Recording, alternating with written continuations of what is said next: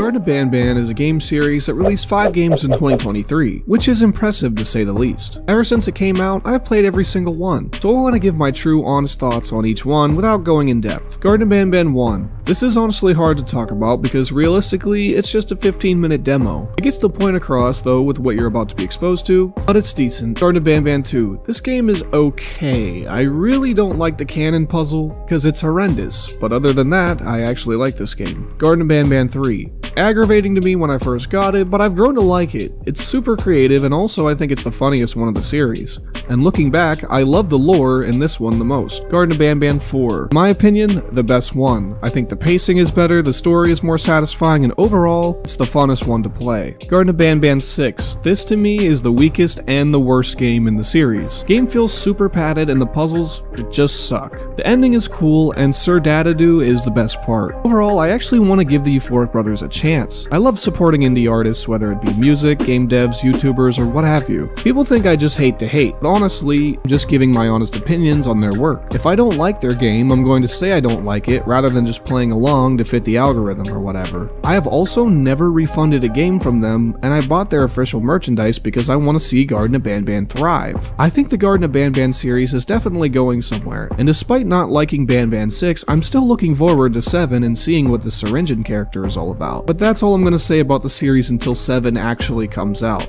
Short and sweet.